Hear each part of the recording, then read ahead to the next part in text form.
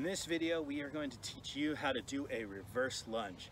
So we've talked about the forward lunge in the past, and that's going to be stepping forward and dropping down and coming back up and then switching legs. The reverse lunge, instead, you're going to step back, okay?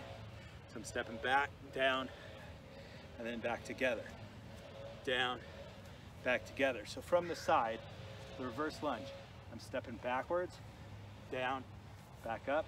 I'm gonna go as deep as I can. If I can get that knee to touch the ground, great. If I can't, if I can only go that like there, that deep, that's fine. We're gonna do what we can, okay? One thing that I see a lot of times in lunges is people try and keep that back foot flat. You're gonna be on just your toes.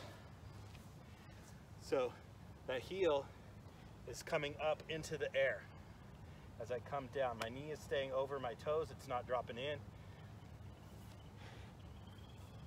And we want to be safe and mindful when we're doing that.